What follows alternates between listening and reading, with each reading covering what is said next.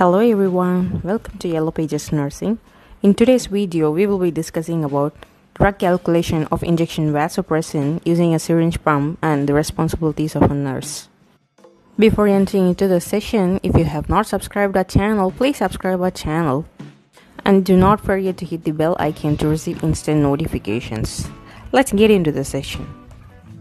Injection vasopressin comes under the group antidiuretic hormone and it is indicated in diabetes insipidus, shock, cardiogenic shock, sepsis, abdominal distension and abdominal radiological procedures, etc.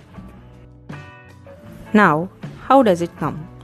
Injection vasopressin comes in ampoule forms with one ampoule containing 1 ml which equals 20 units of strength. Looking into the dosage for infusion, the recommended infusion rate for vasopressin in adults ranges between 0.01 to 0.03 units per minute. How is vasopressin diluted for infusion? It is usually recommended for vasodilatory shock or septic shock for adults in intensive care unit, and it's diluted in either 100 ml of normal saline or 50 ml of normal saline. 40 units, that is 2 ampoules, is taken to dilute in 100 ml of normal saline and is given through infusion pump, and 20 units, that is 1 ampoule, is diluted in 50 ml of normal saline which is given through a syringe pump. Remember that 1 ml of solution contains vasopressin 20 units per ml. Let's get into the example. Doctor's prescription for injection vasopressin is 0.01 units per minute. Now, how to prepare the infusion?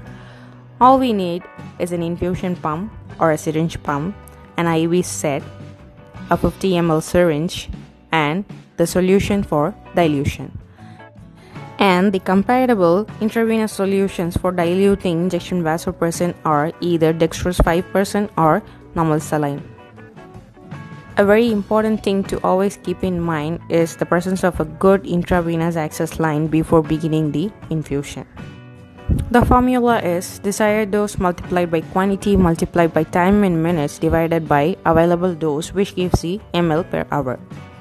Now, the example reads 0.01 units per minute. Using a syringe pump, 20 units, that is 1 ampoule of vasopressin in 50 ml of normal saline. As per the formula, the desired dose here is 0.01, quantity will be 50, that is 20 units with normal saline, time in minutes will be 60 and available dose is 20. Applying all into the formula, we get the answer 1.5 ml per hour. The same example using an infusion pump for 40 units, that is diluting 2 ampoule in 100 ml normal saline. The desired dose will be 0.01, quantity is 100, that is 40 units with normal saline, time in minutes will be 60, available dose will be 40, and applying all into the formula, we get the answer 1.5 ml per hour, same as that of dilution in 50 ml. Here comes the rate of infusion for both forms of dilution, that is 40 units in 100 ml normal saline and 20 units in 50 ml normal saline. If it is 0.01 units per minute, the rate of infusion is 1.5 ml per hour. If the prescription is 0.02 units per minute, then the rate of infusion is 3 ml per hour. And if the prescription is 0.03 units per minute, then rate of infusion will be 4.5 ml per hour. Hence, the dilution varies, whereas the rate of infusion remains the same for injection vasopressin.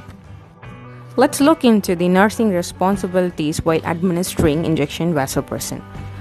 Monitoring vital signs hourly during intravenous infusion, monitoring urine output and the specific gravity, assessing the patient for signs of chest discomfort, and looking for signs of life-threatening conditions.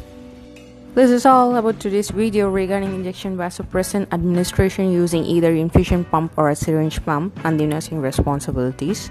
If you find this video useful, please like it and please subscribe it, and do not forget to hit the bell icon to receive instant notifications.